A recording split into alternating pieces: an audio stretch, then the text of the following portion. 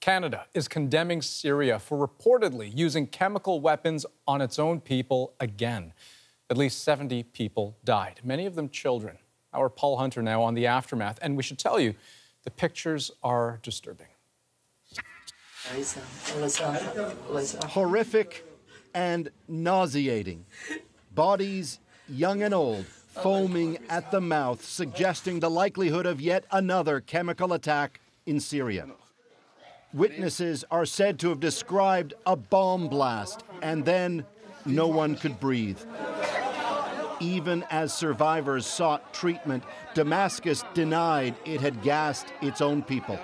But it's clear the U.S. president believes that's exactly what happened. An atrocity, he tweeted this morning. Sick.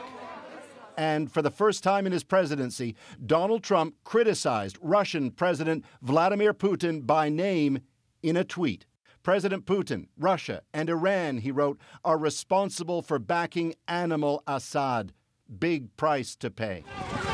Recall Trump 1 year ago, after another gas attack blamed on the regime of Bashar al-Assad. When you kill innocent children, innocent babies, little babies, with a chemical gas that is so lethal. Days later, 59 U.S. cruise missiles struck a Syrian airbase.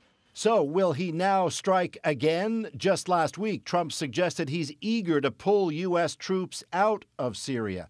But that was before this apparent new chemical attack and Trump's tweet threatening action. They see us, our resolve breaking. They see our determination to stay in Syria waning. Urging him on, Republican Senator Lindsey Graham. So this is a defining moment, Mr. President. You need to follow through with that tweet. Trump will get guidance on that tomorrow, the first day on the job for his new national security advisor, John Bolton, long an advocate of airstrikes against Syria.